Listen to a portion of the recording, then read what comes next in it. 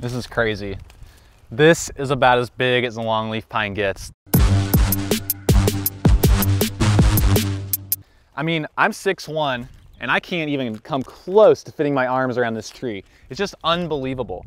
Long before this road was built, long before this fence was put in, this tree was growing. It's gotta be 300-400 years old.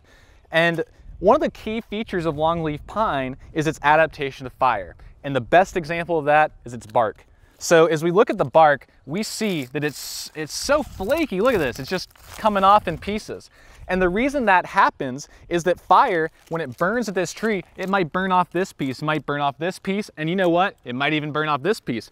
But the thing is that that's just the bark. The core of the tree is not affected by the fire, really. If anything, the tree benefits because it clears all this competing vegetation away and allows the tree to grow. So this tree is perfectly healthy. I mean, it's still growing, still producing cones, and I'll bet it's been burned. I mean, these ecosystems burn every 2, 3, maybe up to 5 years, but that's a lot of fires for a tree that's 400 years old or so.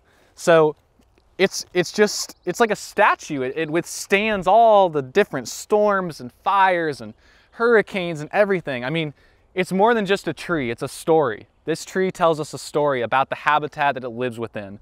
I just can't get over how truly incredible and truly awe-inspiring a longleaf pine like this is. I mean, you just don't see trees like this very many places these days. It's a sight to behold. Makes me fall in love with longleaf pine ecosystems all over again. Wild Wander is made possible by the generous support of organizations that believe in the importance of the stories we tell.